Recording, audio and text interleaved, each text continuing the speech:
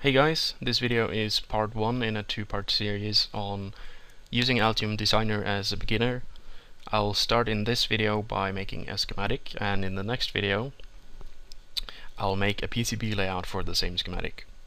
Now to get started, I'll create a new project to work in. I'm in the projects tab here. I'll right click and add a new PCB project. In this project I'll add a new schematic by right clicking, add new schematic. I'm going to choose add existing because I've got a schematic I've prepared for this, and this is the schematic that I'm going to work with. So here's the circuit I'm going to be recreating. It's just there as a reference for me, and to move around the schematic you drag with the right mouse button, and to zoom in and out we can drag with the middle mouse button like this. And what we see here is that we have a couple of resistors, a couple of capacitors, couple of headers and a chip, and by making this I hope I'll be going through the most basic things you'll need to know for making a simple schematic. Now to get started placing parts, I have quite a few options. I can either use the libraries tab here on the left, where I can choose the library and look for the components on the side here. That's quite neat. Or I could use the place part dialog, which I can bring up either by clicking here, clicking place part, or by using the keyboard shortcut P and then P. So I'm going to use this for the first components, and to look through the library I'm going to click here, and this brings up my library selector and browser. So the component I want to start with is that integrated circuit, and that doesn't exist in any of these default libraries that are included by default. So I'll have to find the part in other libraries. So I'm going to type in the name of the component. If you're not sure about the name, you can change this to contains, and I'm going to search for that. Usually you would have to make some components yourself. I'm doing that in a separate video, which you might want to check out, but I'm not doing it here. Here I'll be only basing it on ready parts, parts that are already existing in the library. So here's the part I want, and I can choose a footprint that I want. You may wonder about what L, M, or N means. That's the standard suffix for showing the pad sizes. N is nominal, which is sort of in the middle, and you have M, which is most. Those are the biggest pads you can get, and L means least, which are the smallest pads you can get, and which is good for high density designs and stuff like that. I'm going to choose the nominal because I'm not making anything special. I'll click OK, and now because the part I found is not located in the standard installed libraries, I'll have to install this library by just clicking yes. And now I can click OK and place that part, which I'm going to do by clicking there and then right clicking to go back to the place part dialog. You can right click, or you can press the escape key. Both of them usually work the same way. So now that I found the 555 chip, I'm now going to look for the resistors and capacitors and headers and place those as well. First I'll find the headers in the MISC connectors library. Header 2 right there. And let's see, I'm going to make P1 first. I can rotate by pressing space, and I can mirror about the X or Y axis by pressing X or Y to get to flip it the right way. And let's see, line things up like that. I'm done, and now I can right click or press escape, and this brings me back to the part selection again. Now for the resistors, let's see that those can be found in MISC devices, and the one I want is a surface mount resistor, res3, and this is the one I want, like that. Again, space to rotate, and click to place. Right click to cancel, and now I'm going to click here to find the capacitors. Again, those can be found in MISC devices. For this capacitor, I'm not going to use a component that has the surface mount footprint that I want.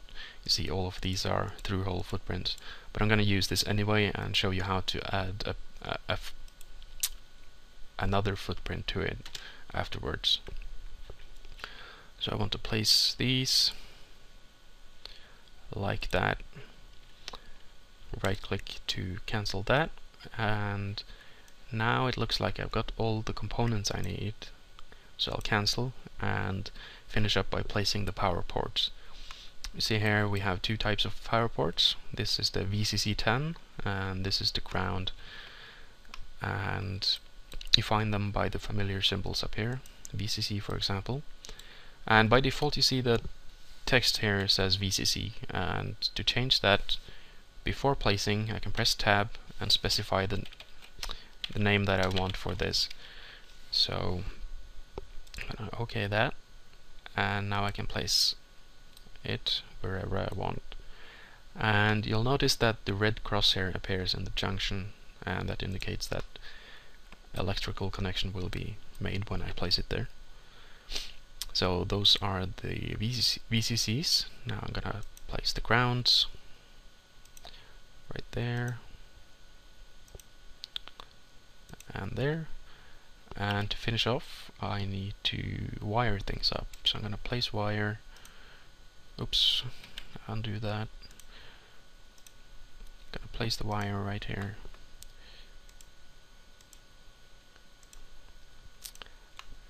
Now we can change the direction of the bend of the wire here by pressing space, like this. And there's not much to it besides that you can press backspace to undo a segment, and yeah, besides that it's pretty easy. Use space to rotate the corner and space,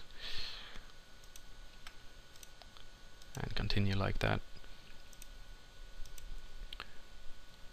And I forgot one ground, so well, I can show that if you want to copy a part, you can hold the shift key down and dragging the part you want to copy, and that creates the duplicate.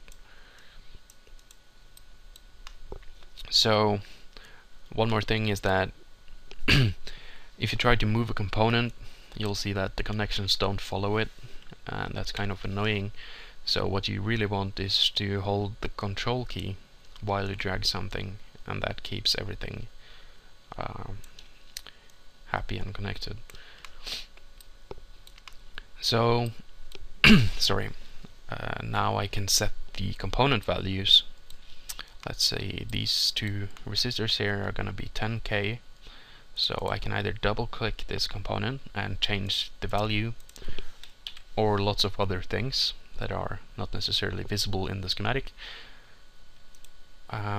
or I can just click the value here once and then twice, and then editing it directly in the schematic. The last option is to specify the value once you place the component, and I can show that with these capacitors. Actually, I'll delete them and go into the place part dialog again, and yeah, use the capacitor that I had. And before placing them, I'm gonna press tab, just like I did with the power port, by the way, and here I can specify the value of it. If I remember the values though. Let's see, 300 nanofarad, and I will also want to add sorry, I want to add a new footprint, because the default footprints here had through-hole through-hole footprints. So I'm going to browse for a new footprint and look for the chip capacitor I want, which is this, I believe. Yeah, chip capacitor 1608. I'll OK this and OK one more time and OK that, and now I can place this part right where it was. And the last one is 0.01 microfarad, so I press tab, specify the value, 0.1 microfarads, and you see that it remembers the footprint that I chose. I'll press OK and then place that as well. Right click to cancel and cancel that. So it seems I've recreated most of the circuit. Before I finish, I have to give the components unique reference designators names. Right now you see question marks in all the names here. So to do that, I'll go up here on Tools, Annotate Schematics Quietly. That'll do it quick and dirty like that. And I'll save this. And I'm going to end now and take the PCB layout in the next video. Thanks for watching.